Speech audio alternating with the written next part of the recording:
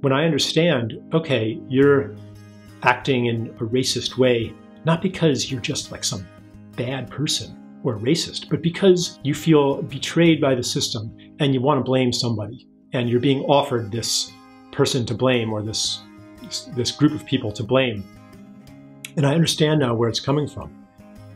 And maybe I understand the culture you grew up in, and I understand what hurts in you. And so maybe I can meet these conditions. In the moment, when you're really asking, what is it like to be you?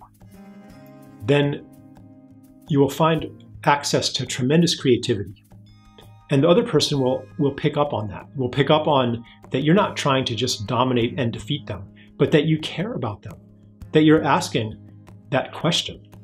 And then your guard relaxes and a connection can form.